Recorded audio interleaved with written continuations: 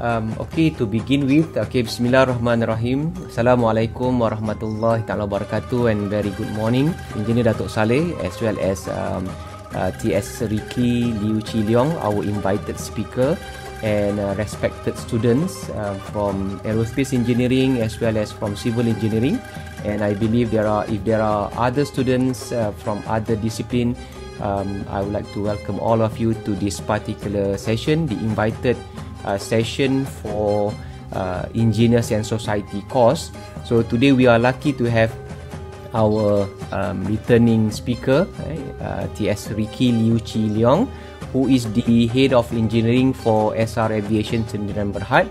And for today's session, TS Ricky will be talking on the topic of engineers as manager, and with a vast experience in the industry. I believe there are more than 30 years experience.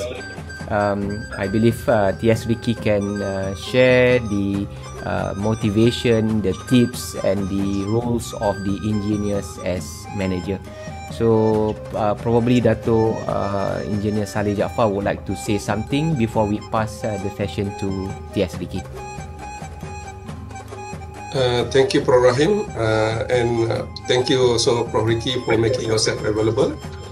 And I do hope that our students will, pay full attention during your talk, and we do hope that the students realize that although you are from aircraft background, as we mentioned earlier before the session, that students should realize that this is equally applicable, and taking note that whatever that you're going to speak from the industry perspective, it's actually, it is not available in the textbook, because you find any textbook, you wouldn't find from the experiences of Engineer Ricky. So thank you very much, Engineer Ricky, and look forward to hearing your talk as well. Okay, thank you very much, Prof. Datuk Saleh. So without further ado, I believe it's about time for TS Ricky to give his talk. So the floor is yours, Ricky. Okay, thank you, Engineer Dr. Rahim. Good morning to Engineer Professor Datuk Saleh, Dr. Rahim, Professor Dr. Rahim. Thank you so much for the invitation. It is a privilege to me to be able to speak in UPM and share the knowledge and experience with the student, especially on a very important topic here. This is engineers in society. This is a very important topic because all of you will graduate one day and you will go into the Malaysian industry, engineering industry, as part of the important workforce. Now you are young now. You are probably about 20, 21. You are young now, and as you graduate, as you gather the technical knowledge from the university, you will go into the industry and you will progress. So today is a very special occasion to me, especially to share my experience from an engineer to the manager. And I'm speaking actually from as the head of engineering of SR Aviation. I'm going to conduct this session in a form of engagement mode. So in between, if you have any question during my presentation, you can always ask your question, raise your questions, and then I will try to actually answer on the spot. At the same time, I will also ask you some questions so that you can pause and think rather than just listening, and think and consider some of the questions that I have raised, okay, or I'm going to raise. Okay, what I'm going to cover today is that I'm cover a little bit of introduction. I'll kind of cover engineering profession and lesson from the past. This is very important because as engineers, we are responsible for public safety. Whether you are civil engineer, whether you are telecommunication engineer, whether you are aerospace or aeronautical engineers, all of us have one ultimate responsibility. That ultimate responsibility is the safety of the public. and that is a norm around the world. Yeah. So we want to learn some of the lesson from the past. That is something that I'm going to cover. Then I'm going to move into the required skill as an engineering manager.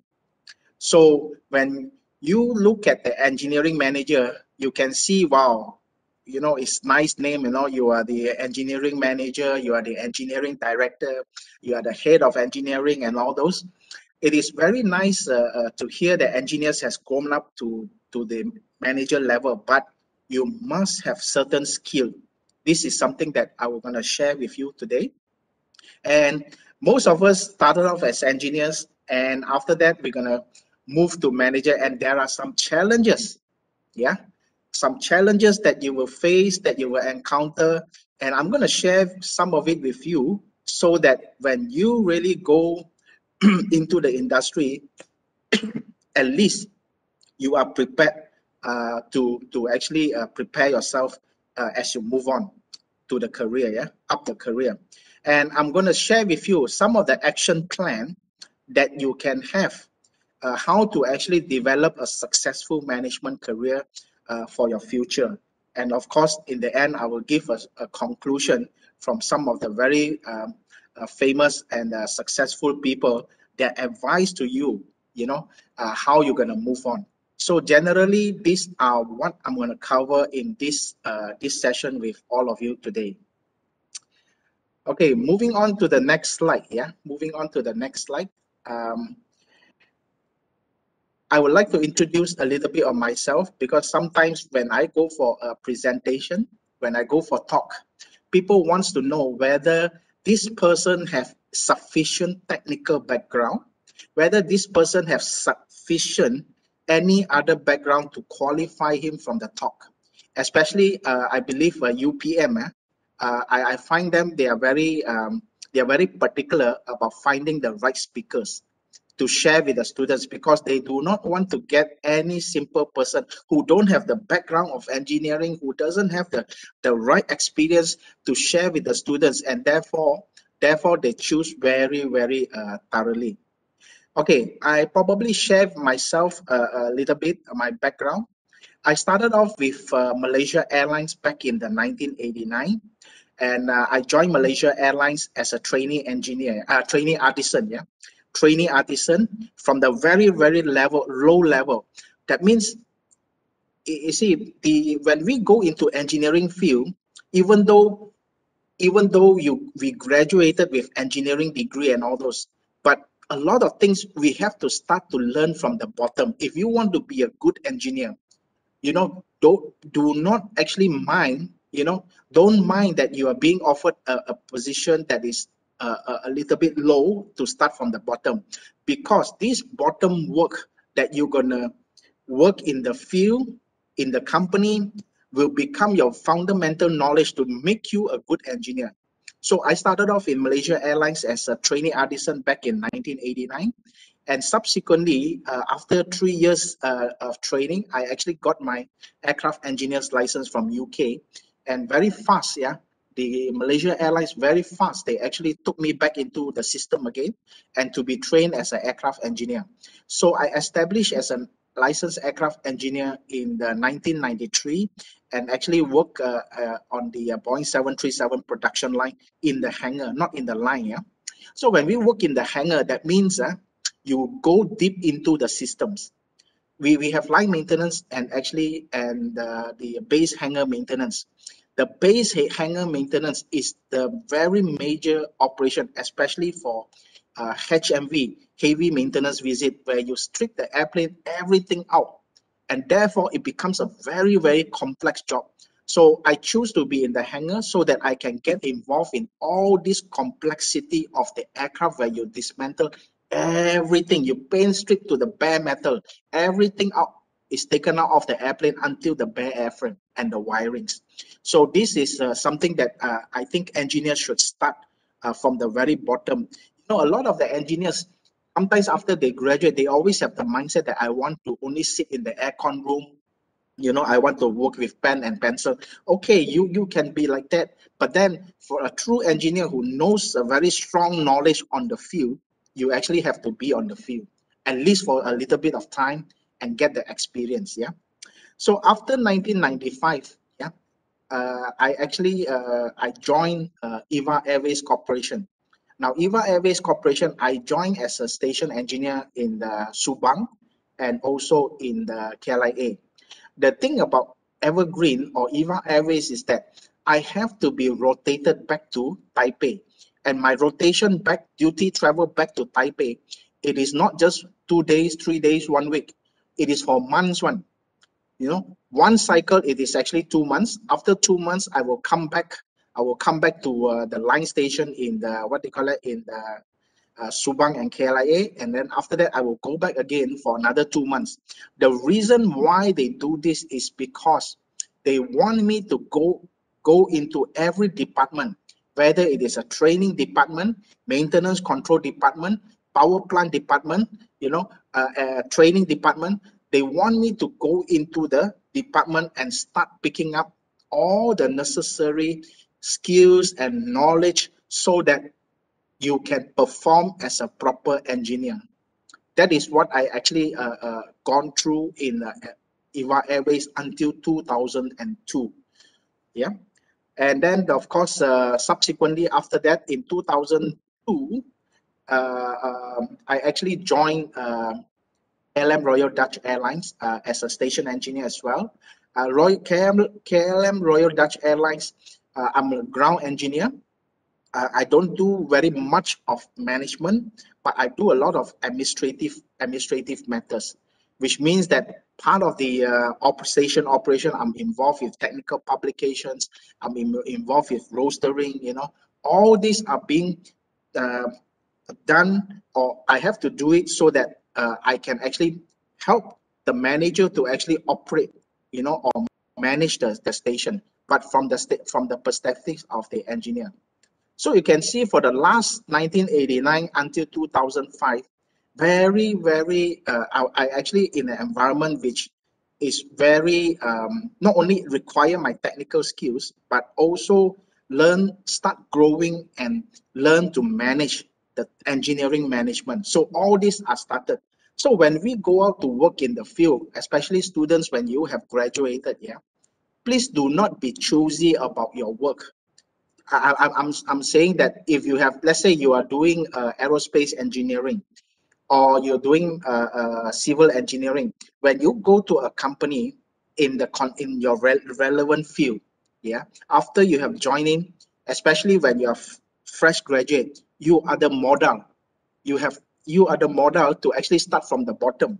For people who already work for 5 or 8 years, you ask them to start from the bottom, they start the model, sometimes they also don't like it, But if you are a fresh graduate, don't mind, you should not be very concerned about starting from the bottom, because the bottom is where all the necessary basic fundamentals you need to know.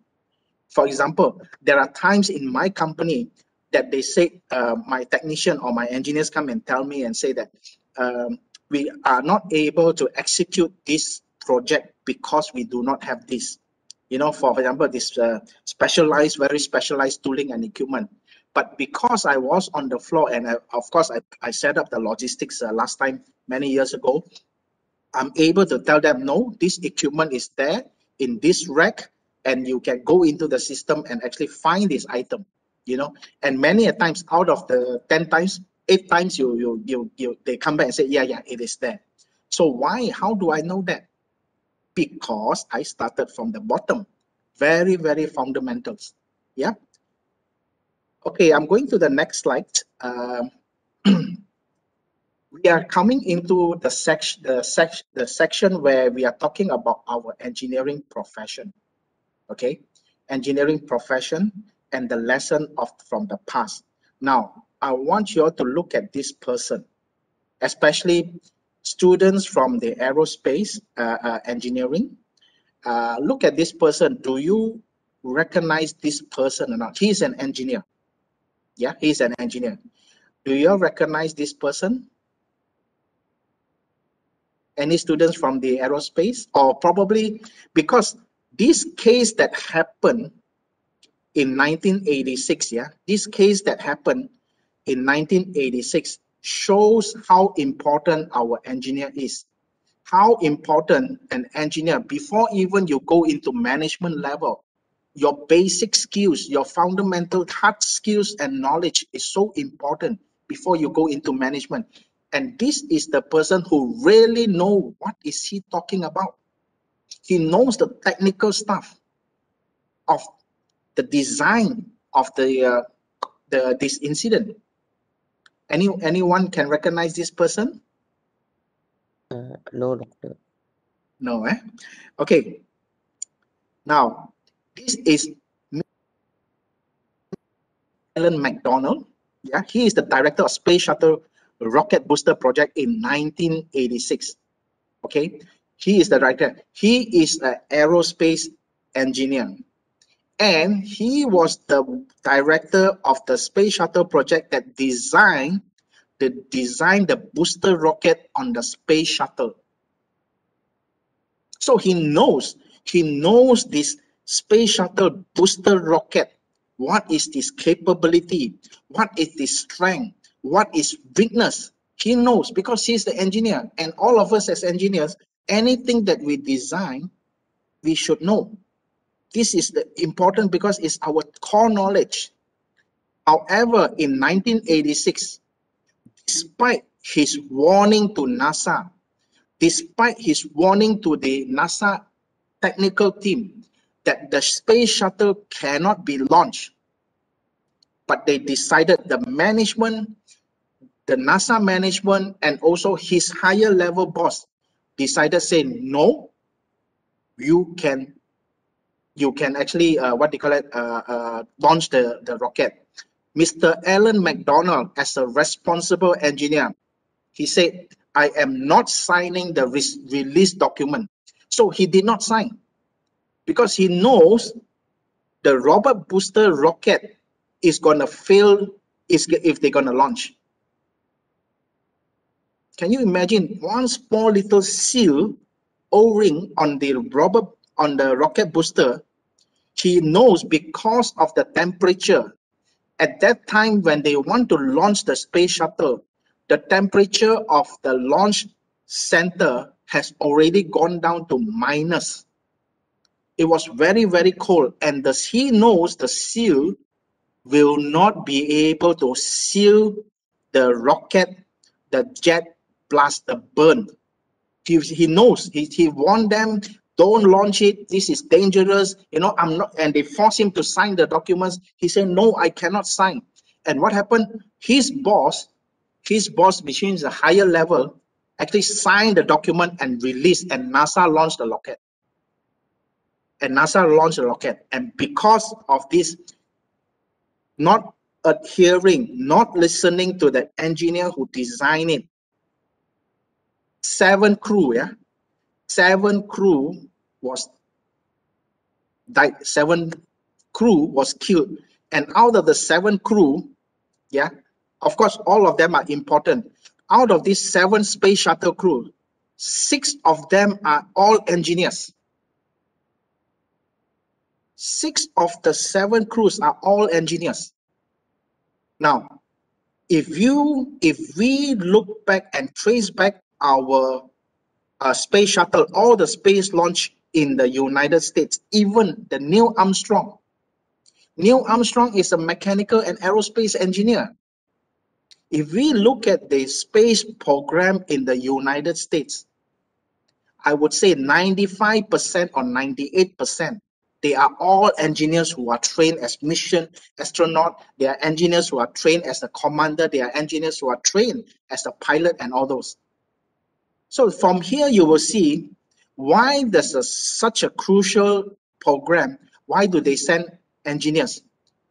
Because engineers have the core knowledge that is able to solve minor problems, major problems, and even complex problems. So engineers must have this skill. The reason why I'm saying this is that please do not think straight that I will straight away when I graduate, now you're studying, right? I want to be manager, engineering manager. Before you even reach that level, remember your core knowledge, you must grasp it first. And And what happened in the space shuttle program, because the temperature is so low, the seal cannot hold the burning inside the booster rocket, and it will leak out. Once it leak out, it will actually start to explode and burn the whole boosters. And that is what really happened. Now, if you look at the right-hand corner of the picture that I'm sending to you, I'm showing here, this is one of our airplane, yeah, that is actually, the seal is leaking. Same principle on the rocket just now. The seal is leaking when this was actually in Russia. Yeah, in Russia, it was minus 22 degrees C at that time, and we can see even the aircraft seal that has been parked, prolonged parking, yeah, into the prolonged parking at the low temperature condition, it actually, the seal will leak. Same principle on the rocket as well.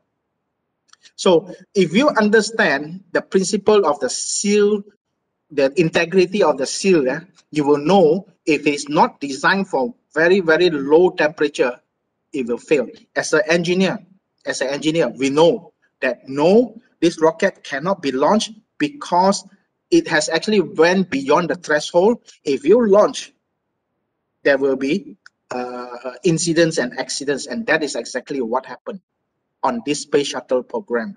So looks, I mean, guys, you all are engineers, be very proud.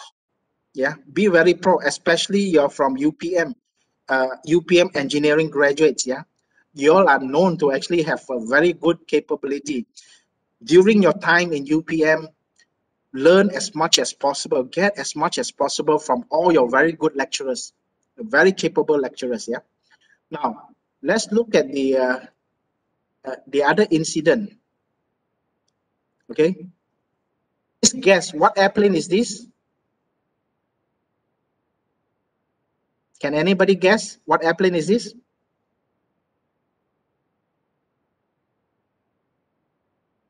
Cannot guess. Okay. This is the 737 MAX that actually crashed. Yeah, crashed off of Jakarta. Okay, it crashed off of Jakarta. 189 people killed on 29 October 2018. It's a Boeing 737 MAX, 189 killed. Okay, first incident, yeah, first incident. Before that, there is already reported defects on the system already. But because there was no proper action, corrective action, airplane continued to fly and it crashed. Now, on the right-hand side, this is actually an Ethiopian 302, flight 302. A few months after the Jakarta crash, it is actually in Ethiopia, another 737 MAX crash again. 157 killed. 157 killed. Now, because of these two crashes, the radio station was looking for engineers to discuss about these two incidents. But I did not discuss about these two incidents, but I discussed about the safety from the engineer's perspective. What is the role of the engineer in terms of safety? And I only agreed to went to the online or on air only if they agree that I'm not gonna touch anything about these two crash, except to touch about the safety duty and the role of an engineer. And eventually they agreed, and I was invited to share the discussion about this. Now, I'm not going to go into the technical aspect of the system, the MCAS system, the angle of attack system. All of you have studied about the angle of attack and all those. I'm not going to go into the detail, but I want to show you a shocking truth. Yeah, was found out. Out of 14 board members in Boeing. Now, Boeing is a technical organization, which means that it's an engineering-based organization.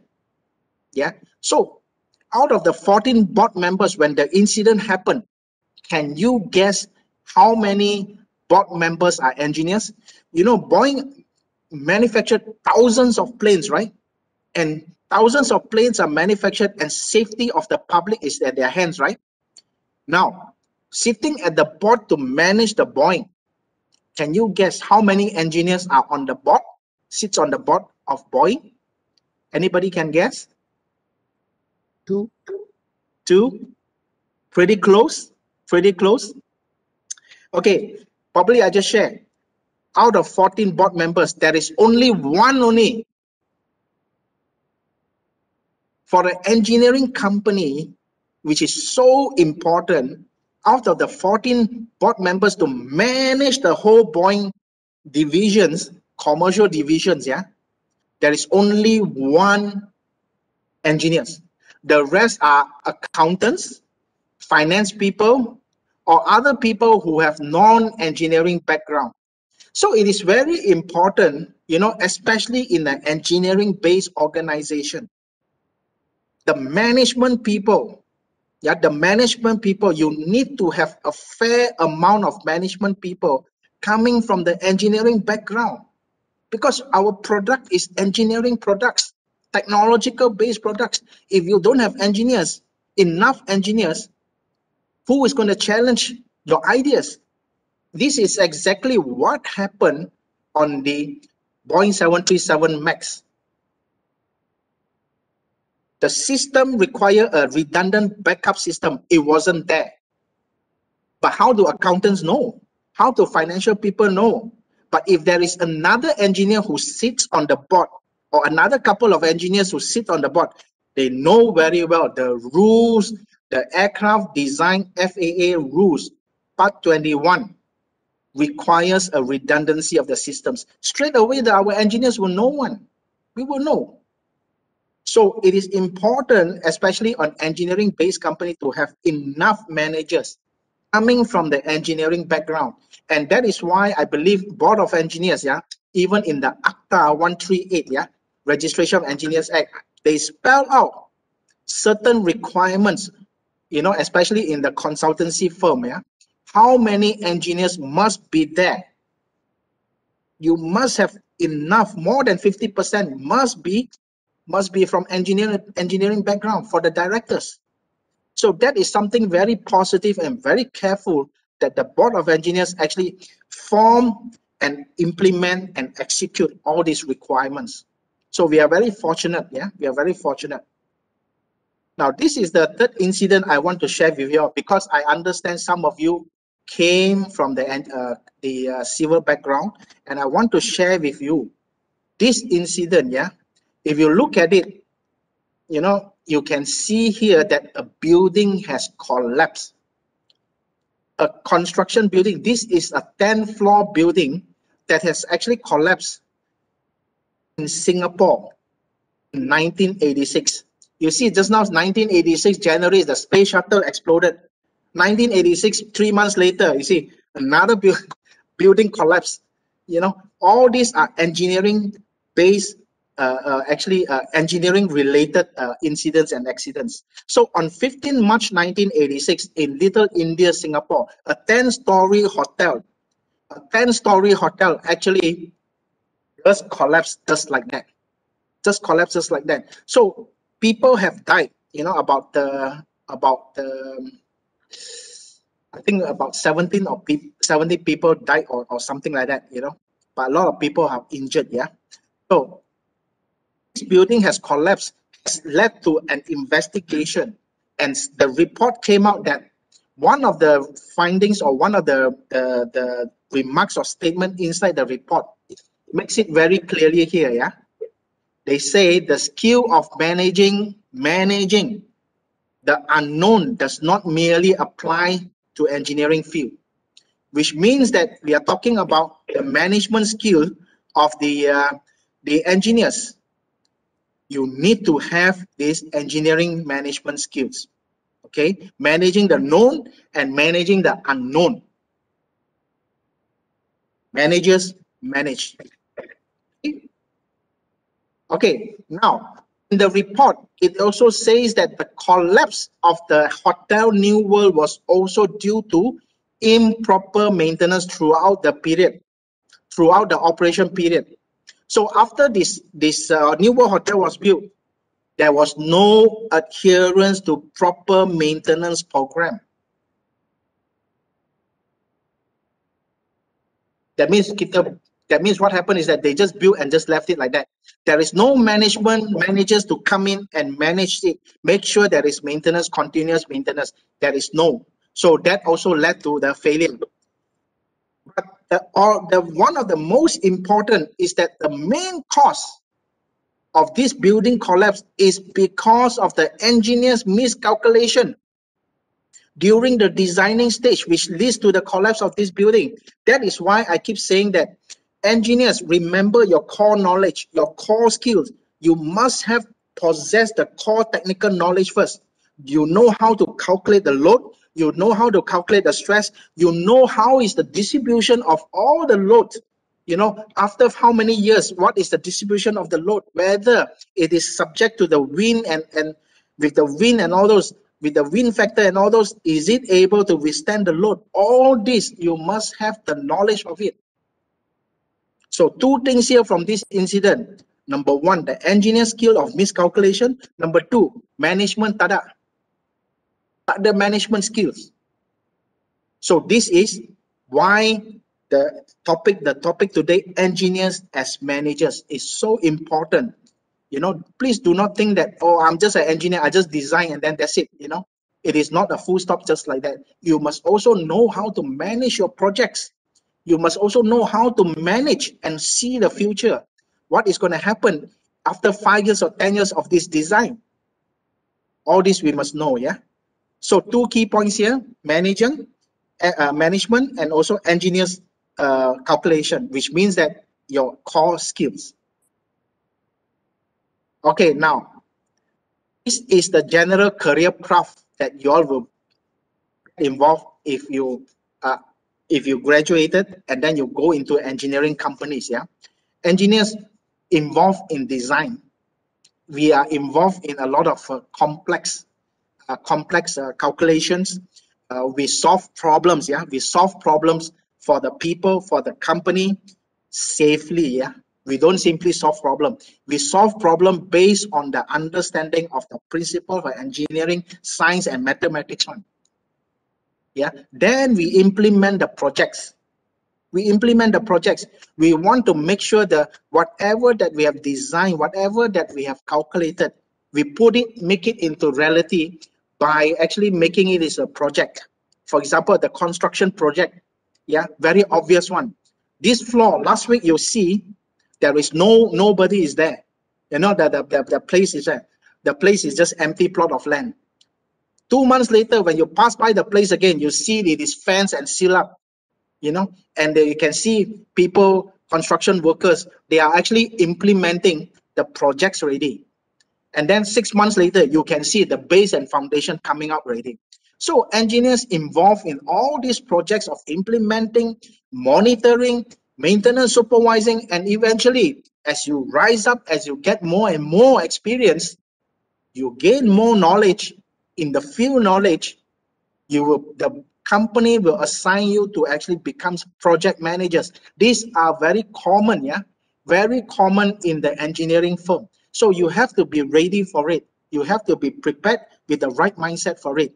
So eventually, you manage the projects, and then you deliver the project according to the specification that we have designed. Yeah, we have designed something. It could be a construction building, it could be a mechanical equipment, it could be a test set, you know, all this we deliver it, you know. And especially in aircraft, you know, we have projects. Airplane comes in, fly as a passenger configuration airplane, you know. The airplane comes in as a configuration of passengers.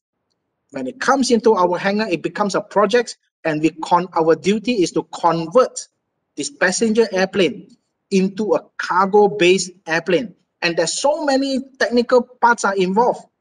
Your calculation of the stroke, the stress of the airplane, the new door, how much the load the door is taking, you know, how much pressurization cycle it can take, can the locking mechanism, you know, hold the cutout of the fuselage, how are we going to compensate back for the strength of the whole airplane? All these are technical plus management. Technical plus management. Yeah. So this is the very gradual path that you will actually go through if you choose the profession as an engineer. And I hope, I hope all of you, when you're graduate, you all continue to practice in engineering. Why? Because our nation, our Malaysian nation, we still need a lot of development, a lot of engineering development that is engineering, a lot of development that is engineering related or technological related. We need, the current numbers are very low. We are short of more than 100,000 of engineers in Malaysia. So it is very sad if I see engineers who graduated from the engineering field but decided to do some other field. Because why? Being trained as an engineer, you have the technical skills that other people cannot get one. Other people don't have one. You can design things to solve problems. You have acquired the skills. So if you don't want to solve problems, how is the country is gonna progress? Yeah. So we are shortage of a lot of engineers. Yeah. Okay. Now, when I left KLM, I came into this company. This is the company that tested me. Whether, Ricky, you have the technical skills, you have the technical knowledge. Can you build up something from zero and then manage it and then get it approved by the aircraft manufacturer and get it approved by the authority? Are you capable of doing that or not? That was my challenge when I was offered this job back in Subang. I was having a very, very nice and comfortable life with KLM Royal Dutch Airlines. When we travel in KLM Royal Dutch Airlines, we travel on business class one and all. We don't travel, the engineers don't travel in economy class one. It is our right, privilege. As an engineer of KLM, we travel business class. So I was having a very, very comfortable life in KLM. But to me, I think as I progress in my career, I know I have to go to the next stage, which is actually about management, which is a management. So in 2006, in 2006 until currently now, as of today, I am still a head of engineering for a corporate jet MRO. We do aircraft servicing, aircraft maintenance, aircraft repair, and aircraft overhaul in Subang. The challenge is, Ricky, you come in, you build it up, and you set it up. Okay, so this is the team that we have in Subang, and at the back there, you can see our hangar. You can see the amount of airplanes that we have. At one time, we have 10 airplanes and not enough hangars. Yeah, our hangars is not even enough to accommodate the planes. We even have to rent another hangar to put our airplanes there. And this is the team, the whole team, about 30, 40 of them. Yeah, that you as a manager, you have to interface. You have to interface with the non-engineering top CEO. You have to manage the. You have to interface with the pilots. You have to interface with the finance. You have to interface with all the what they call logistics and all those. And mind you, you also have to interface with the owners of this jet. Can you handle or not, Ricky? That was a question I asked myself. Are you able to handle all this, Ricky? You are only an engineer. So I decided, yes, I'm going to handle this thing. I'm going to build this, what do you call it? This company, the engineering company, up from zero. Because why I'm confident? Because I have started from zero last time, many years ago. So I know what is happening on the floor, and I also know what is happening at the management level. So I decided, I was confident. So I was confident also because why? If you look at the left diagram here, the diagram that I'm showing here. Now, if you look at this diagram, let me ask you, when you look at 1, 2, 3, 4, 5 airplanes, 6 airplanes inside here, what comes to your mind? What comes to your mind when you look at the left picture that I'm showing all this airplane here? Anybody can guess? What comes to your mind when you look at this? Oh, nice airplane, man. Oh, I wish I have all this airplane. No. Engineers think more than that. What do you think? What comes out on your mind when you see so many airplanes on the left-hand side of the picture? Can anybody guess?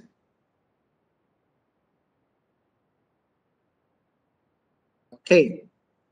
Now, when you look at this left picture, the first thing you should realize is that it is all about engineering and technical knowledge.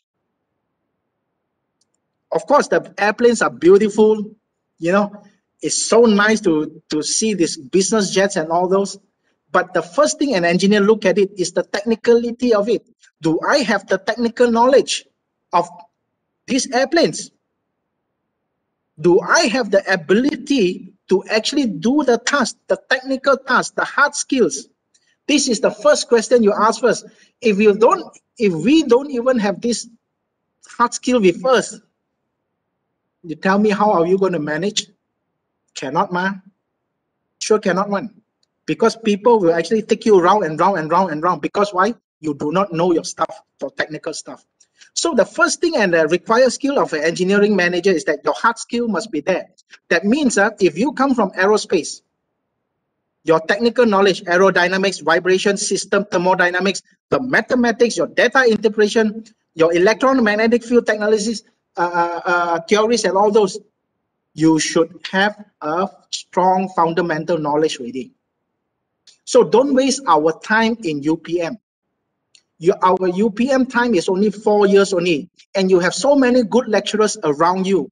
That is the best time for you to delve deep into the system, because if you encounter problems that you don't understand, the lecturers are all there. But when you come into the field, where is the lecturer? When you have graduated and you look at this company, this airplane given to you, there's no lecturers. What you are working on your own. People expect you to know what you are doing already. So therefore, I advise all the students, when you are still in your undergrad studies, you have good lecturers around you. Make full use of your study. Anything that you don't understand, go and seek. Discuss among your group members, discuss with your lecturers, because this knowledge, we're going to carry it along to the rest of our life. If you get it, you get it. If you don't get it, you become a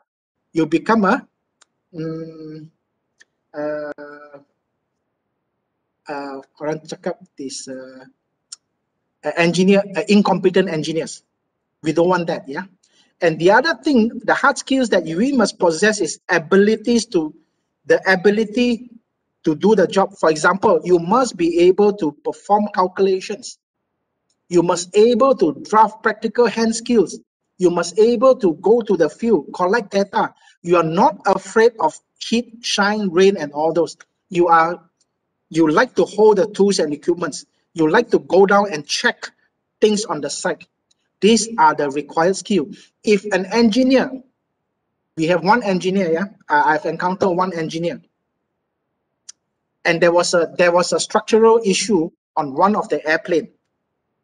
Now I said, this is what my calculation is, my own personal calculation, yeah. But I'm only a certified engineer. I'm not a design engineer. So of course, the design engineer, you should actually do a calculation. So for you to see the structural integrity, you have to come down to the floor to look at the actual airplane, the damage. And guess what? She refused to come down. So she refused to come down. So to me, as an engineer, that means you're reluctant to come down on the floor. So you are lack of the abilities required to do the job properly. So don't be like that, yeah. Now on the right hand side, yeah, on the right hand side, what is the next required skill of the manager? Okay, you look at the right hand side. What do you see on the right hand side? What do you see the most on the right hand side? This picture here. Anybody can guess? The people and the hangar. Yes, actually the most important side on this side here is actually the people skills. So on one side, on the left hand side, you must be good at your technical. The right hand side, you must also be good with the people skills. People call it the soft skills. So the soft skills, what it means is actually interpersonal skills. You must have the ability to work with people if you want to be a manager. If you want to be a manager, you must understand how to work in the team, how to perform good communication. You know, tak adalah people hantar email satu hari, 2 hari pun tak reply. You know, when people ask and query about certain questions, you don't even answer. And then when you give your answer, you cannot give a proper answer because why? I mean, if you do not know your technical knowledge well, you cannot answer properly. You cannot convince other people. So all these soft skills, listening skills, attention to detail, critical thinking, conflict resolution, it is required as a manager because you will manage people. You will interface with people. For example, recently we have an airplane, and this airplane has some technical issues. For example, the structural issues. Now, these structural issues takes more than 6 months for the repair. Now, if you are the owner of the airplane, you buy a 20 US million jet, and your airplane cannot fly for 6 months or 8 months. You better explain, man. You better explain to me why my airplane, 20 million airplane, cannot fly for the next 6 or 8 months. Now, if you don't have a strong technical knowledge, you cannot explain one. You cannot explain because why? You don't know what is happening on the systems, on the structures. And also, these owners, they are not dumb people. No, whatever that you have reported to them, they will actually find another person to check whether what you have reported is true or not. So you must have these two skills. Hard skills, soft skills must be good. Now, let me go to the next one. Look at this airplane that is in the hangar. Okay. Now, especially on the HMV, heavy maintenance visit, when we strip down the airplane, and you are the manager who's managing this project, you look at the complexity of this aircraft. If we do not possess the right engineering technologies, knowledge, on this field, basically you do not know what is happening on this whole project. And when you do not know what is happening on the whole project, that means the safety of the airplane is in jeopardy now. Remember, engineers and safety work hand in hand one now. It's just like a coin. You know, one side of the coin is engineering, the other side of the coin is actually safety. It's one coin with two sides, engineering and safety together one. So if we look at the complexity of the airplane and we do not know the systems, what is happening on the airplane, then the safety of the airplane will be compromised. So very important. It is just like a coin. Again, manager, an engineering manager, we have two sides. One is the hard skills on one side of the coin, which is the core knowledge that you have possessed. And then the other side of the coin is that the soft skills, one coin with two sides. Okay. So if you see last time when we had this what they call it, this heavy maintenance visit, and actually this is a 747, we actually removed the whole airplane completely down. Sometimes when I walk to the airplane, I also don't sometimes, I don't believe, wow, it makes me think, can you see the magnificence of the Malaysian MRO skills that we are able to strip the airplane completely down and then rebuild the airplane back, continue to fly another 15, 20 years safely. This is the skills that we have. Okay. If you happen to walk around the plane as a manager, if you happen to walk around the aircraft, the hangar, and you look at your airplane and you have this so many pins pinned up to your skin. For other people, they will not know what is this. But for we, as an engineer, we know this is actually a skin change. All these pins there that is that is actually on the skin now, it is compulsory, because you have to align the skin exactly to the hole, the hole of the on the structures. And also you can see at the bottom here, if you can see, hey, why is it sitting on the wood? Why is it sitting on the wood? You will understand if you have come, because we are de-stressing the lower portion, de-stressing the lower portion of the aircraft structure, so that your skin can fit in nicely without any stress.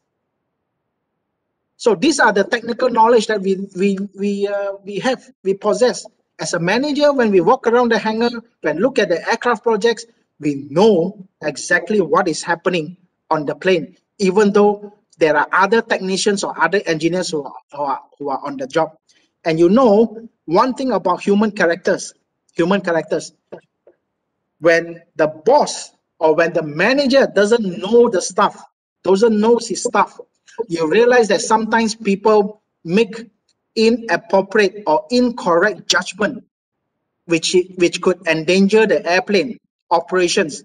They wouldn't know because they don't have the core knowledge. But if you are well-trained engineers who have the strong knowledge, you will immediately stop them and say, no, you cannot do this, you have to do this option 2, which is actually the safer way. And many a times, in my course of career, as the head of engineering for the last 15 years, I have encountered this many times, especially the junior engineers who are still fresh, not so much of experience. You really need to supervise them and monitor these engineers. And you, one day you are a junior engineer, always be open mind. Doesn't mean that you have graduated 4 years of studies, you have the super capabilities. You still need a lot of experience. So listen to your superiors and managers. That is one characters that we need to have. Okay, now, any questions so far? Any questions?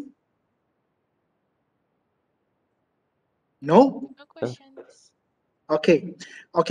In the past few slides, I have kept on emphasizing the number one of an engineer is that you must have the technical knowledge. You must have the hard skill. You must have the technical ability. You must have the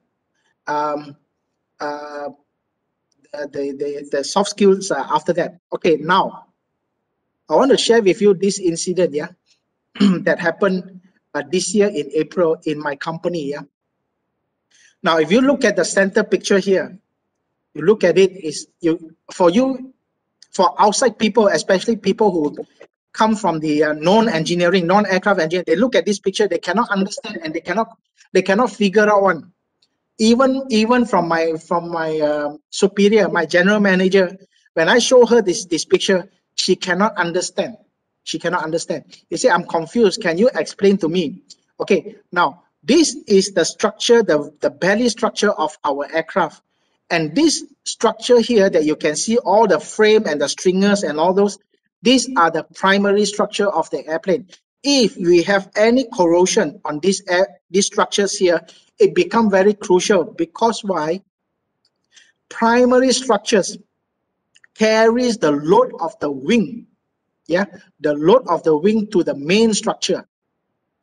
Especially when you have a wing with the front spar and rear spars, the supporting principal structure is actually the stringers. So if you have a corrosion on these stringers, that means the structural strength of your wing is being compromised. Whether it can take any strong future load, we are not sure. So we have to be able to explain in a very simple term, to the non-engineering people. So my question back to you now. Can the 13 members of the board of directors of Boeing that we saw the 2 crashes just now, can they understand what is the compromise if we have a single system? What is the compromise when we have an MCAS system that is, there's so many reports but no action done. So it's very important for an engineer to actually have all your knowledge, and the management needs to have a certain amount of engineering people. Okay, now if you have the engineers, basically, especially competent engineers, they are the one who actually take care of the safety of the airplanes or any construction or any design that is actually being designed by a company. So if you have good competent engineers, experienced engineers, that your product is more likely than safe than others. Unless you want to keep cutting costs, you don't want experienced engineers, you want the inexperienced engineers, then it become a risk. You are putting a risk into your product design. Now, this is an email. I'm not trying to brag about myself, yeah. I'm trying to show you and tell you this is a real incident, a real case that happened. Back in 2009, I was actually called up by the boss, yeah. Boss means a top level boss, all those Dato and the Tan Sri and all those. I was called up and said, Ricky, you go to US and then check out this plane for me. So actually it is a Gulfstream G280. Gulfstream G280. Now, this G280 is cost about 20 over US million. Okay. The original cost of this is about 20 over million. But this airplane has been flying for the last 5 years. That means it is not a brand new airplane. More than it is easy, because why? It is brand new. It's not subject to any operational stress. So it's easy. But this one, it is a 5 years old airplane that has been flying for more than 1,500 hours and has been based in US. Ricky, you go and check and see if it's recommend to me whether it is feasible to bring back this airplane or not. Of course, as a manager, I say, okay, as a manager, of course, I know my stuff, but I also want to train another junior engineer to actually get exposed to all this stuff. So what happened? I responded that, yes, Dato, I will go, but I will bring another junior engineer with me. The reason is because we need to make sure that the knowledge, the experience is passed on. So 2 of us went to US and actually we did a very thorough inspection. But do you understand? Do you see the point here? Why didn't the boss ask the pilot to go first and check? Why? Why didn't the boss call up the chief pilot, very, very experienced pilot, and say, Captain so-and-so, you go and check this airplane? Why he didn't call the chief pilot? Any one of you can guess? Pilot has been flying airplane thousands and thousands of hours now. They are very experienced. Why don't they just send the pilots? Why was the pilot not sent? Because their experience is on driving the plane, not actually on the equipment and the performance of the plane.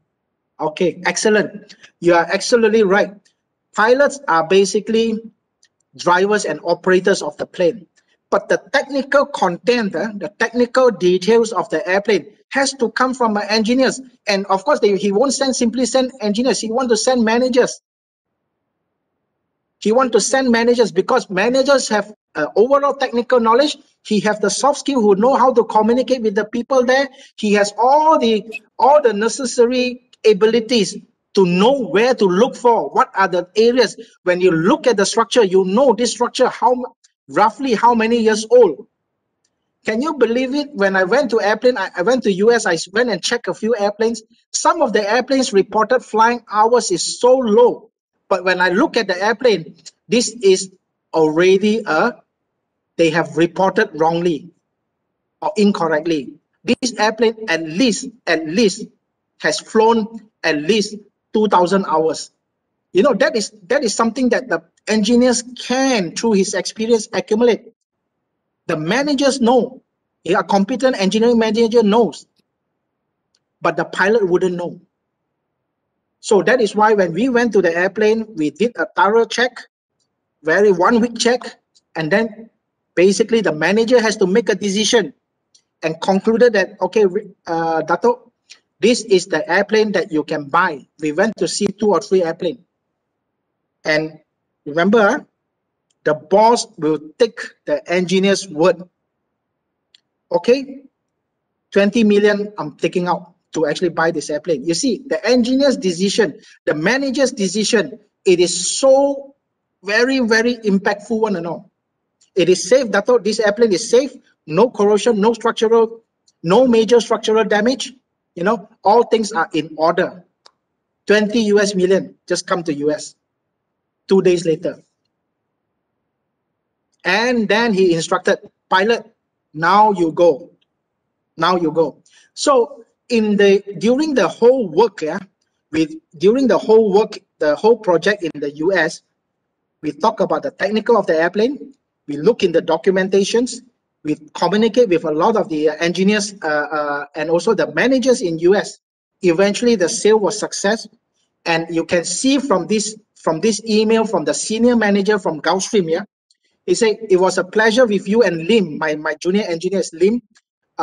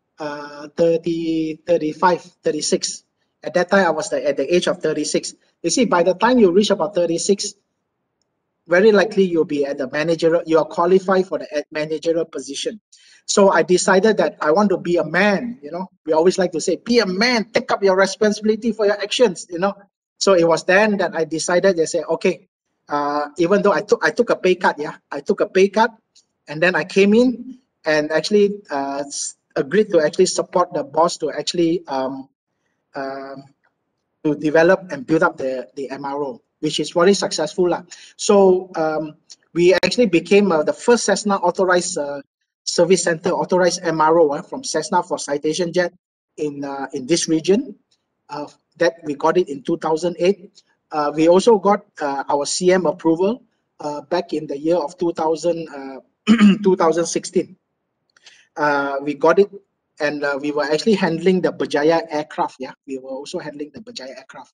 So I want to share with you, yeah, the differences and the challenges. Yeah, when I moved from engineers to become a manager. Yeah, I like to share this with you so that you have an idea what you have to prepare yourself. At least, yeah, at least mentally you should be able to think that, okay, this is the environment, this is the thing that I do, and this is the future thing I need to do as a manager. Okay, the first one, yeah, we as engineers, yeah, we are very focused. Yeah, in terms of focus, yeah, we are very focused as an engineer on our technical and scientific tasks. We are very good in design. We are very good in actually drawing. We are very good in doing calculation. We are able to actually lay out the whole schematics of what's going to happen. You know, I always feel that engineers, yeah, engineers always have a pencil or a pen and a paper one. Anything that they want to design, right, it always start off with a sketch one.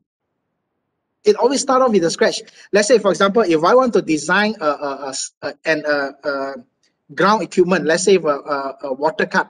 If I want to design a water cart to use to service the airplane, I actually always have a paper and pen to draw. So we are very technical and specific. We can draw roughly, this is the dimension, this is the weight, this is the capacity, and this is the load. You know, this is how we're going to move it, and this is what the supporting equipment need to have, how much pressure that is supposed to have.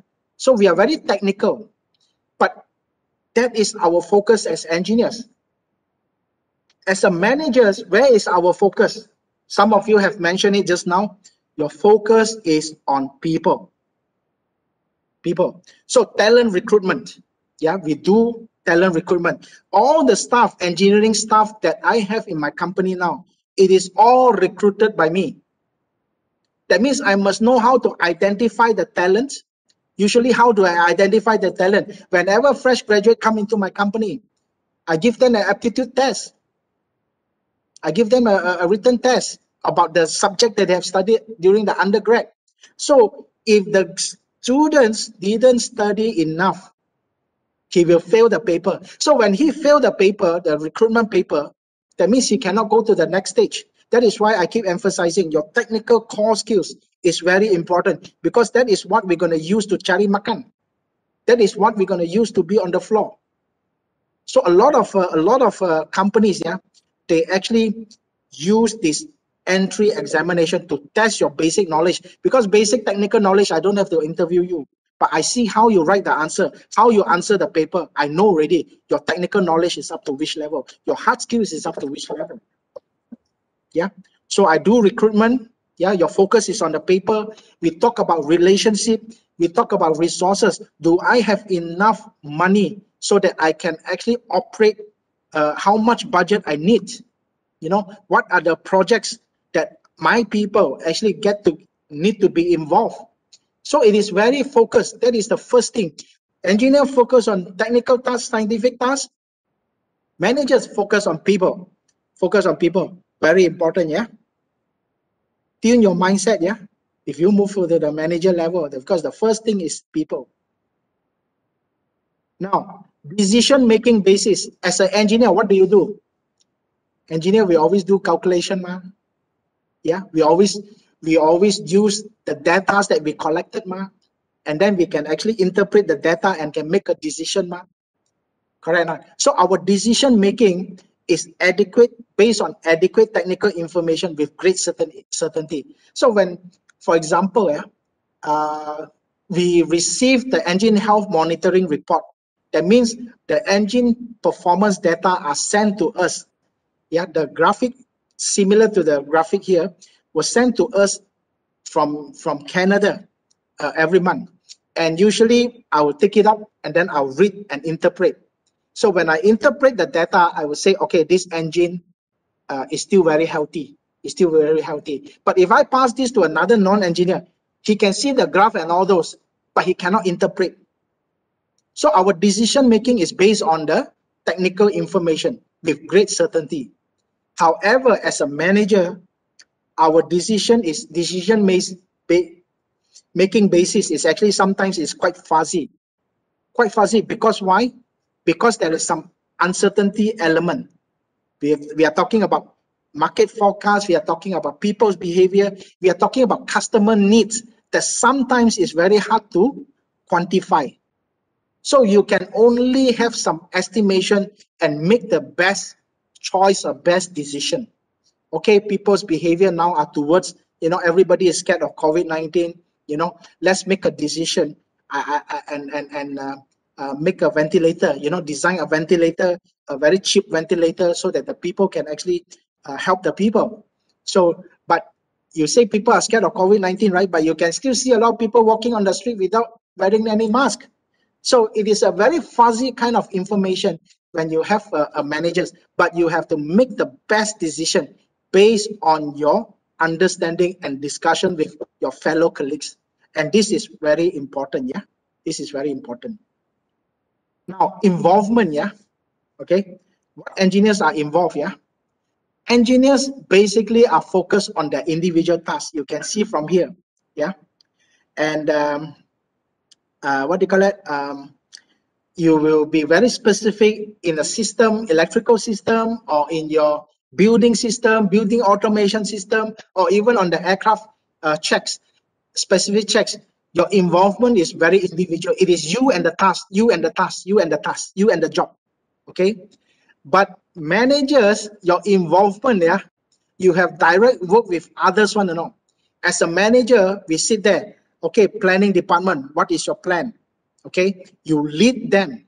Okay, no, I don't think this is, I don't think that this is feasible. Let's organize this and readjust the schedule, So you are actually you direct work of others, you direct them, you lead them, you control them, you manage them. People, no more individual technical tasks. You are actually involving in the whole operations, yeah. So I just show you this example here, okay. And this is an incident that not incident, this is our project back in 2016, yeah. This aircraft was actually from Philippines, yeah. You will see the airplane here from Philippines. It was in 2016, and I received a call from one of the PA, the personal assistant of this jet owner from Philippines. So he called me and said, Ricky, I have airplanes that would like to perform these checks. So I said, yeah, we can perform this test. This will be our next project. He said, but Ricky, you have to be very careful because why? These airplanes must meet the schedule. You cannot delay the airplane because Mr. Rodrigo Duterte, yeah, at that time he was only a mayor, yeah. Mr. Duterte, we're going to use this airplane for his Philippine 2016 Philippine presidential election. Can you take it or not? Can you take up this project or not? Make sure there's no delay. So of course, at that time I agreed. Yes, we will take up this project, but I will need full support from your side, which means the communication. Anytime I need communication, I need answers. Anytime I need to have your accounts and all those, your technical accounts and all those, you must be able to give me fast. You don't delay me. Then I will actually make a decision and say, yes, we can do it. And guess what? You all should know, Mr. Duterte used his airplane, flew around Philippines, and he won his election. Yeah. So when you are involved in as a manager, you realize the impact that you have by redoing a good project and managing a good project. This airplane went back, flew on time, and actually won the election. And people of Philippines now is under the president of Mr. Rodrigo Duterte. Can you see the impact the decision of engineering managers can do to people? Huge impact, yeah. So be proud of our job. Okay, work output. In terms of work output, yeah, we are actually, remember I said we do calculation. We measure our output one. We look at quantitative one. We look at the quantity. We look at the results that can calculate one. That is engineers. For example, I want to know the structural strength of this. How many cycles of this landing gear strut can actually take? We can 20,000 cycles. Each cycle, this is the load. Maximum ranges from here to here. So therefore, at least 20,000 cycles, no issue. Quantitative, this is our work output. But as a manager, we are more on qualitative one. So instead of quantifying, so you are actually doing qualitative measures. For example, what is the what do you call it? What is the efficiency level of our production? What is the innovation level? Except financial results that can be quantified, the rest are actually more or less is actually more on qualitative. You can actually majority, okay, or the graph move towards this side, majority side. So that you use that and basis and make your decision.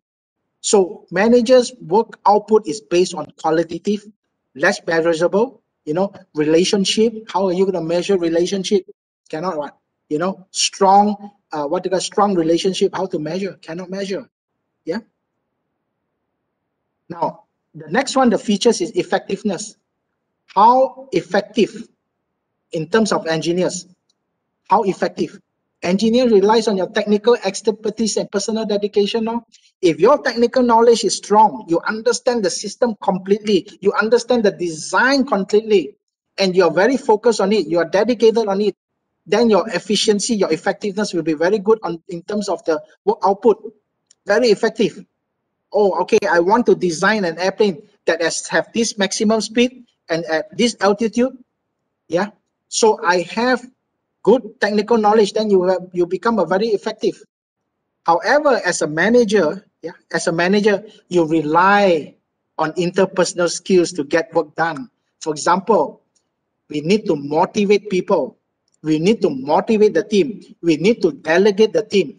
And also, you also need to trust your team.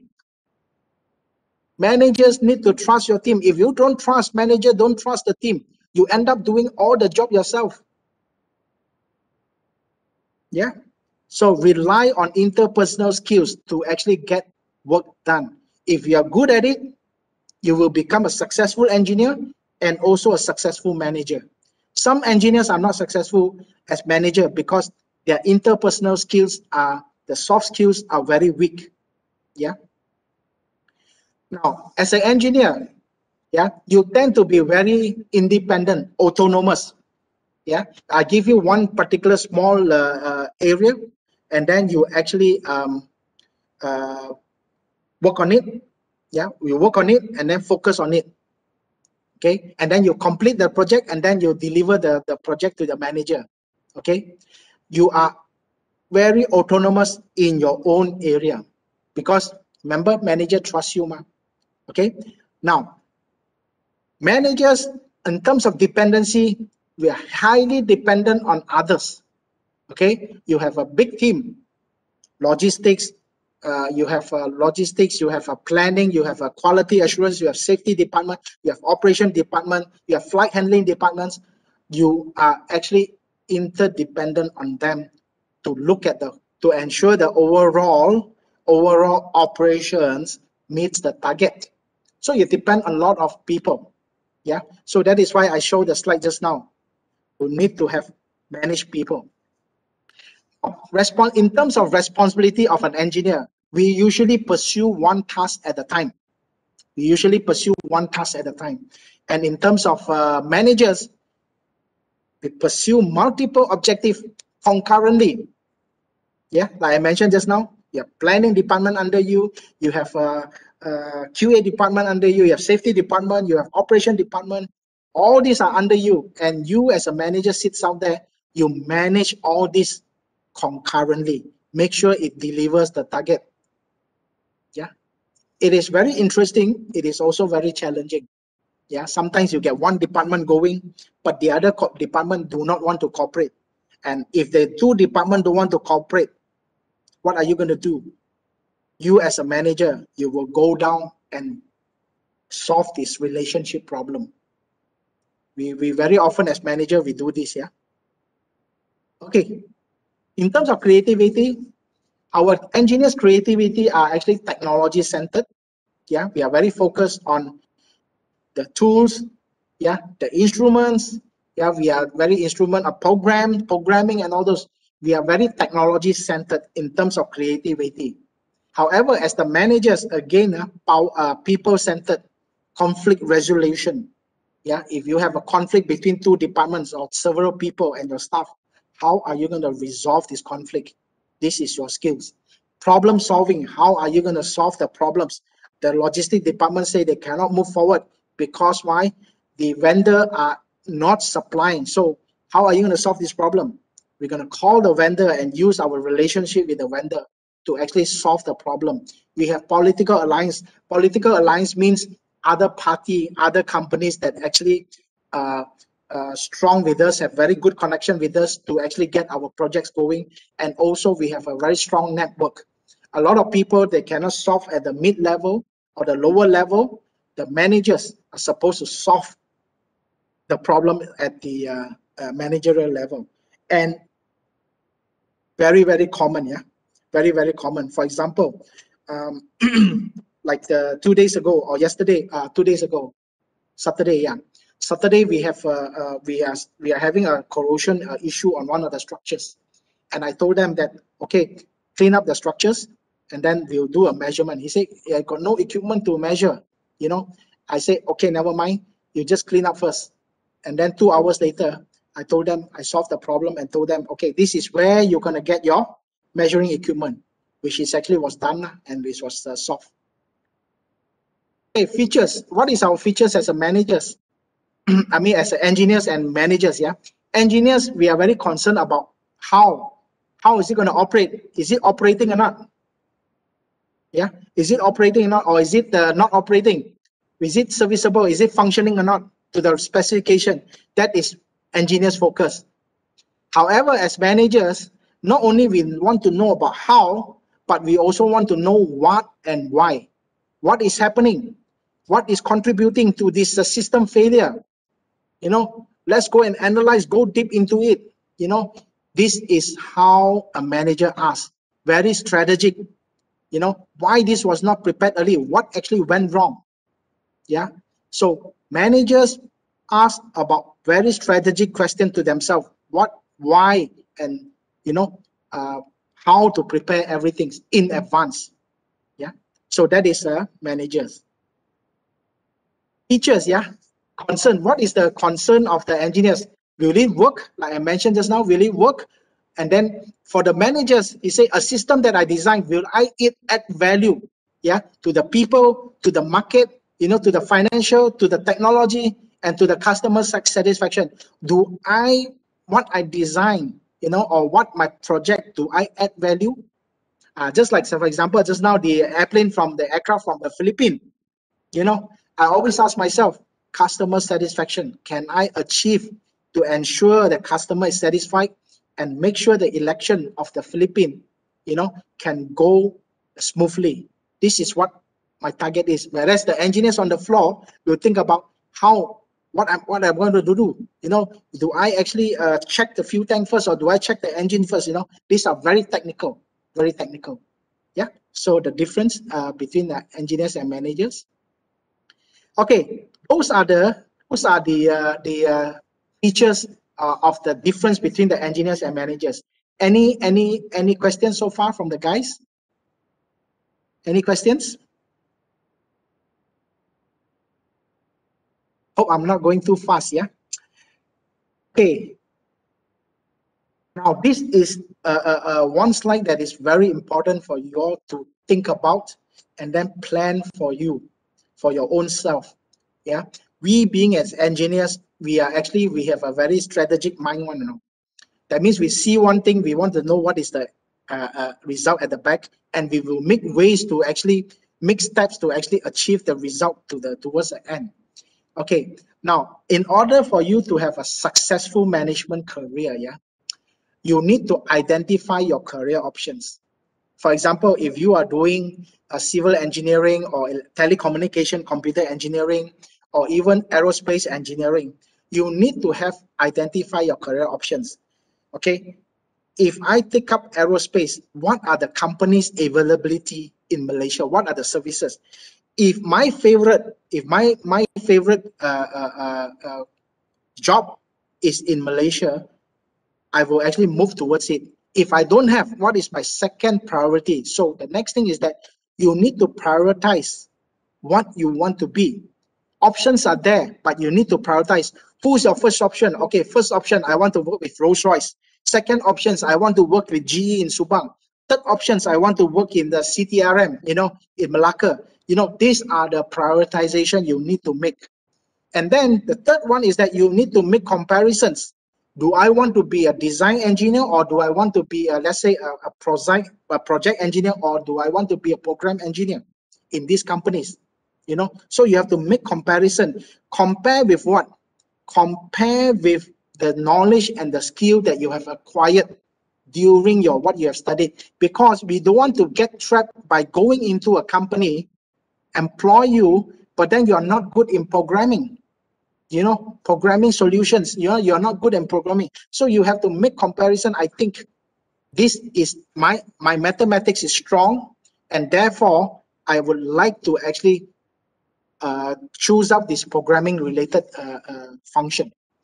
Yeah. So you have to make comparison of your current jobs, your other jobs, compare with what you have. Yeah. And also the other thing, you have to consider other factors. So for example, if you are in the aerospace companies, yeah, you want to work in aerospace companies, what is the COVID-19 impact currently to the aero industry? Do I have the opportunity? If I don't have the current opportunity to work in the aerospace industry now, what is the next closest option that I have? And when the aero industry opening comes back up, I will have the opportunity to come back in. You actually have to consider all these factors: the environment, the legal, the political, especially now the COVID-19 impact is so strong. All these factors you have to consider, yeah. And then later you have to make a choice. Let's say I choose to be in Rolls-Royce, yeah, in Serenda. In the Serenda plant, I choose to be in Rolls-Royce. Then you have to create your action planner inside Serenda power engine plant. What do they have? They have the programming section, they have the welding department, they have actually the fabrication department, they have the design department. So you have to create your career path action plan, which plan that you want. Or you want to be in management, production management. Then all this you have to create your plan. How you're gonna go inside? What is your plan inside? What they call it inside Rolls-Royce. For example, I actually made a mistake. I would say make a mistake. If I were in Malaysia Airlines, yeah, after 5 or 8 years in the production line, I would have actually tried to actually go to other departments, training department, or in the QA department, or planning department. These are the areas that I would want to go. And after planning, where do I want to go? All this I have to set as goals.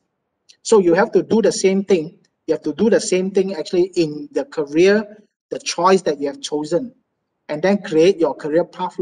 How to create your career path? Write it down. Yeah, I also did my career path by writing down what I want to do when I was first established as a licensed aircraft engineer in Malaysia Airlines. That was many years ago, and I think I still have that profile that I wrote, I draw last time. So action plan for successful management career, you have to lay it down yourself. Okay. Now, this is the last few slides. Yeah, I just want to share with you the journey of Sundar Pichai. I think every one of you know Sundar Pichai. Sundar Pichai is actually an engineering graduate. Yeah, he's now currently the CEO of Google. Yeah. CEO of Google. But if you look at him from the time he was born, yeah, in 1972, right up to he become the CEO of Google, yeah, you can see the career path that actually he has moved on until he become a CEO. CEO is actually a top level manager. Now you can see he worked after he did his engineering degree. He worked in the material department. Actually, he's a graduate of materials engineering, yeah, material engineering technology, if I'm not mistaken. And he worked as actually an applied materials department, starting at the very low level, and then he continued to work himself himself out. Now, because he has very strong technical knowledge, understanding of the material engineering, he is able to articulate and do presentation very well. And that is why he's able to go out. Because the people, things that he can explain, other people cannot explain. Yeah, things that he can explain, other people can explain. And because of that, slowly he moved up the management role. So he joined Google in 2004 as a vice president of product management. And then after that, he actually appointed of chief of products. And eventually he's appointed as CEO of Google.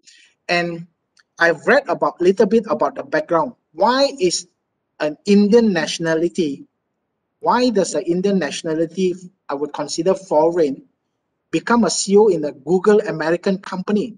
Why is he so successful of that? Why? So based on what I've actually studied behind his background is that he is very, very good at people skill. Mr. Sundar Pichai, it is very, very good in his soft skill. You know, at the Google high level, there is actually very hostile management environment. Hostile means everybody is fighting against, to be the chief, to be the head, to become a boss and all those. So it is in a very hostile environment. People are very secretive. They don't want to tell others what are they doing on their hands and all those. But Mr. Sundar Pichai, he's very, very soft-spoken. He's very, very cordial, and he's able to communicate and mix around with the whole group of top-level directors. And they actually trusted, because of his good soft skill, they actually trusted Mr. Sundar Pichai, and that is why he became a CEO of Google. So remember, I always mentioned just now, you start off with your technical, be very good at your technical, and then subsequently, you have to be good in your soft skill. Yeah. Now, this is my last slide. Yeah. This last slide basically conclude what I was trying to share with all of you today. You see, technical skills may get you the job. All of us enter engineering because of our technical knowledge, correct or not? So that is a truth and that is a fact. But soft skills can make you or break you as a manager. So if you want to be a manager, the next thing is that your soft skill must be very, very, very good. Otherwise, you might fail as a manager. You might be a very good engineer, but you cannot be successful as a manager. When you cannot be successful as a manager, the company cannot move forward. The company cannot generate profit. The company is not effective because the manager is not good. Yeah. So soft skills is very important in addition to your technical knowledge. Okay. So thank you very much. And I open up for the questions, but before I open up, I want to share one parting words here. This is my parting words to all of you, especially the students, and also including me. We can be very good in our knowledge. We can be very successful in our manager. We may become a manager in the future. But remember, we as human beings, remember our biggest warrior in our life, is actually our parents, in the world, the biggest warrior in our world is actually our parents. Please remember, when you become a successful engineer or a successful manager, never forget your parents who have worked very hard to actually feed us, to grow us, to groom us. An engineer or a manager must never forget their parents. Okay. So I open for questions from the floor if there is any. Thank you. Thank you so much. Hand over back to Prof. Dr. Rahim. Thank you so much for your patience and listening. Thank you very much, T.S. Ricky, for the inspiring talk. And I believe some of you have already take note on the features, especially the 10 features that differentiate between an engineer and an engineering manager. So I open up for question and answer. Probably there are a student would like to ask or give opinion. Feel free to put it in the chat box, or you can highlight it straight away to T.S. Ricky.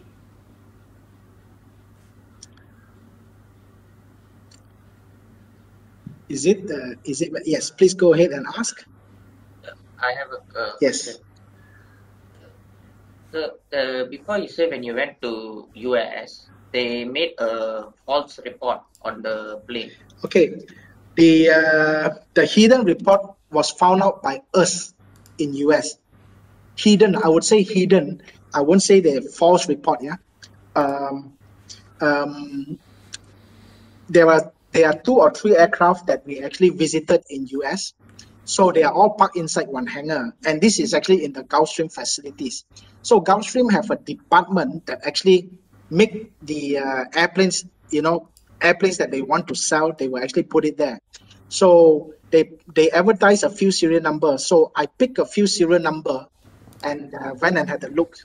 And of course, I look at the airplane, I walk around the airplane, and I look at the wheel well, I look at the landing gear, I look at the brakes, I look at the structures and all those.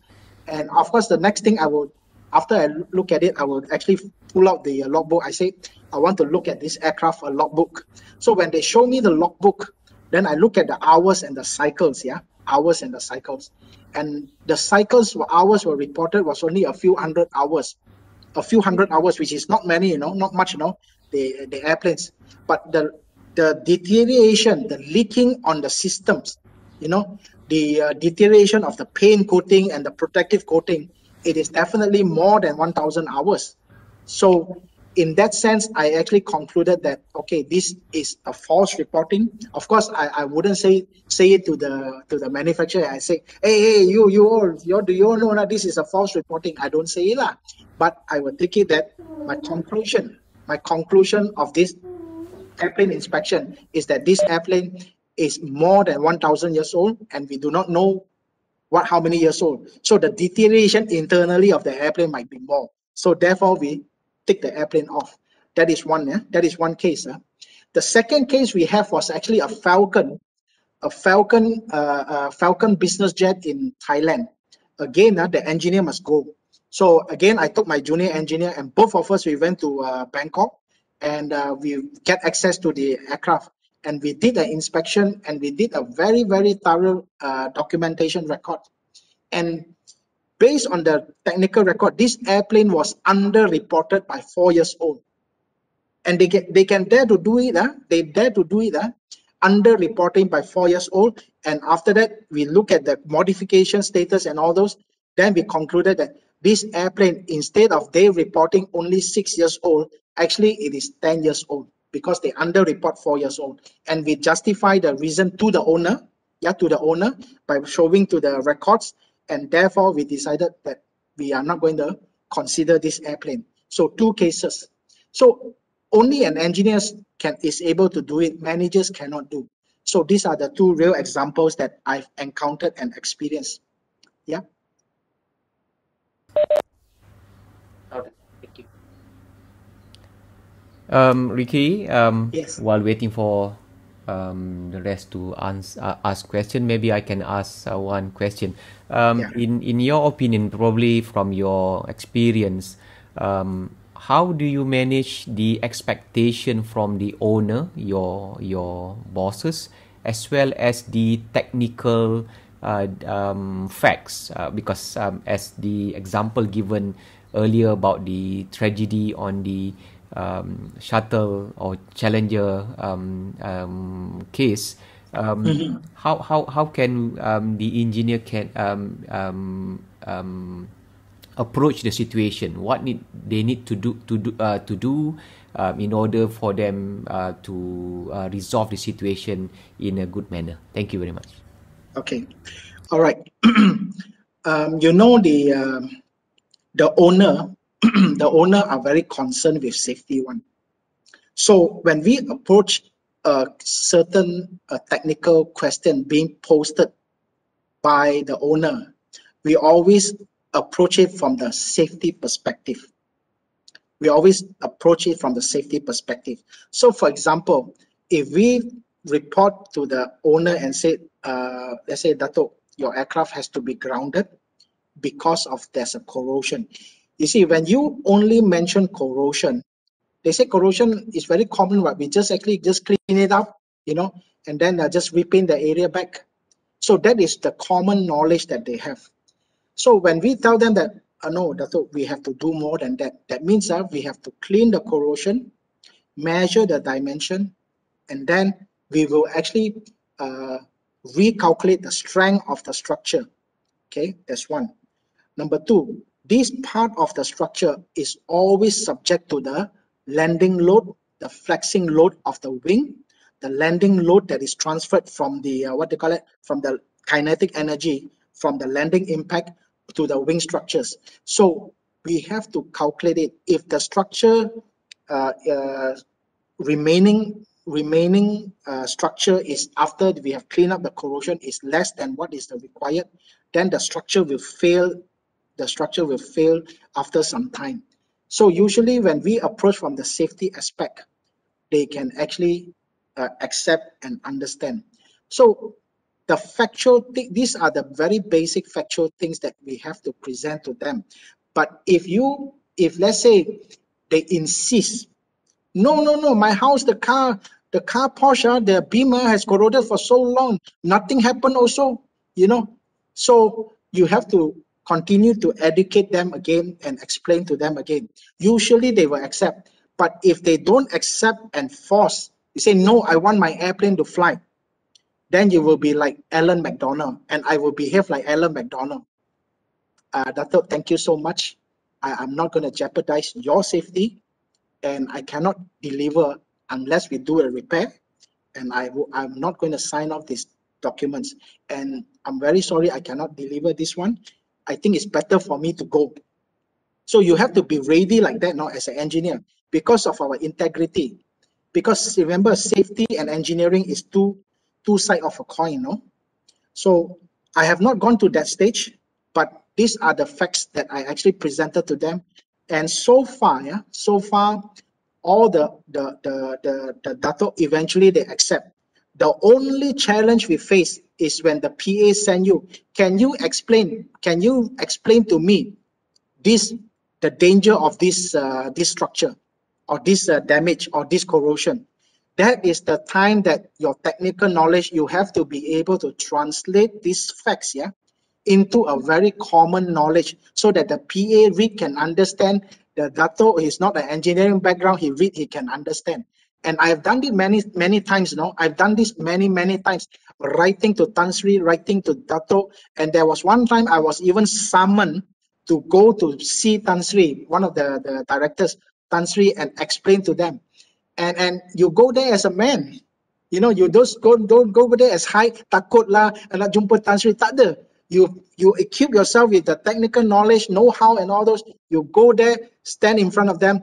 Tan Sri, this is what has happened. I'm going to draw it out and I'm going to show to you. I'm going to explain to you. And they accept it. So as a manager, be prepared to answer. Be prepared to answer with your good knowledge and technical know-how, and humbly, please remember, interpersonal skills. You have to be very humble and say, no, I'm the engineer, I make the decision, you just take my decision. No, don't do it like that. That is very unprofessional. I hope I answer Dr. Rahim. Engineer always interface with non-engineering people that you have to explain. Actually, a lot of bosses, they come from the financial background, from business background. They don't understand the technical part. So it is our duty to be able to explain to them. Thank you. Thank you very much, T.S. Ricky. Probably Prof. Datuk Saleh has any input on this topic. Thank you, Engineer Ricky, for a very comprehensive and and I can I learned a lot from your personal experience dealing, but I can also relate to many of your experience. If I can, I'm not sure whether I can ask or I can add on. Please. I think it seems like the greatest challenge in management is ability to communicate to the people of all kind.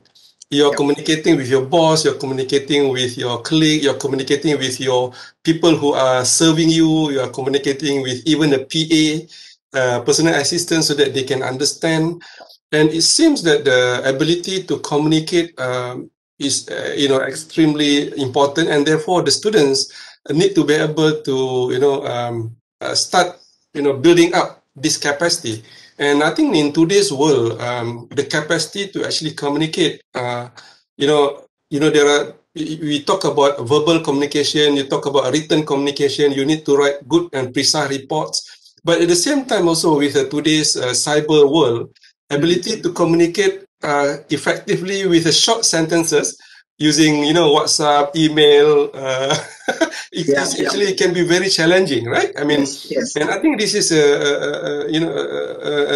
probably a new skill set that the students or future manager need to be able to understand, and especially in engineering terms, they need to be very precise. It's how to deliver it. And I think in today's generation as well, they don't read long, long books, long sentences. They read short ones. I'm not sure. What is your thought on this? You are absolutely right, Dato. Anytime we have, I've learned from the past incident that anytime there was a miscommunication, it always lead up to a kind of disagreement or unhappiness among the fellow colleagues. Yeah? So there was several incidents that happened during my course, even in this current company. And nowadays, what I do is that the moment I see a significant or an item that require several parties knowledge or know, several parties need to know, usually what I do is I immediately form a WhatsApp group. And this WhatsApp group usually I form is among the key people, so that when we communicate on that particular problem, everybody understand it from the same page. And actually, this have actually solved a lot of the problems. For example, I just give you an example. One of our aircraft was actually technically grounded in Shenzhen quite a few years ago. And when an aircraft is grounded in Shenzhen, we have actually, it will involve the immigration, it will involve the customs, it will involve the local people who are ground handling there. We are involvement of the pilots. Our local management is also involved. So there is so many parties that is looking at this problem that we need to solve. And as an engineer, what I do is I quickly form this WhatsApp group, and I put in all the relevant people inside the group. And everything that I communicate, everybody know what is happening, and that actually has been able to mitigate the problem of misunderstanding to the lowest minimum level. And the other thing good about this is that when we missed out something, the other party who is in the group will actually remind you, hey, Ricky, look at the custom clearance document 2312. They will actually remind us. Then we look at it, hey, it's the documents under 2312 do not allow us to bring in aircraft parts into the customs. So all these things with the very good tool of this WhatsApp with everybody in, then we were able to communicate at one page and mitigate the misunderstanding as much as possible. And that has always worked with many of our subsequent incidents. So we are able to handle it quite okay, I would say. Thank you. I totally agree with you, Prof. Dato. Yeah. Thank you. Okay, thank you very much, Prof. Dato' Saleh. And I think we are running out of time. Probably there are a lot of other inputs or questions from the audience, especially the students. If you have inputs or questions, you may ask respectively through me or to Prof. Dato' Saleh, and maybe we can try to answer the question. Or if not, we will try to contact TS Ricky to provide his answer. So with that, on behalf of the Faculty of Engineering for both program, Aerospace and Civil Engineering, we would like to thank you, TS Ricky, for your valuable inputs. And I believe the students, as well as me personally, I learned a lot from your talk, and we look forward for your future series of talk. I think if we count from the beginning of your involvement as an invited speaker, I think it's more than 20 speakers already. So, Thank you. Okay, any last remarks from you, Ricky?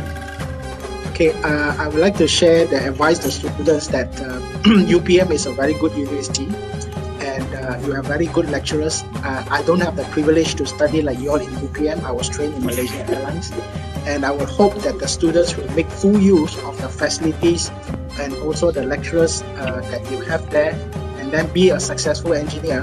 And then together we support our nation, because we are in Malaysia, we are really short of engineers and technical people to move the nation to the developed nation. Thank you so much, and I wish every one of you all the best. Thank you so much. Alright, thank you very much.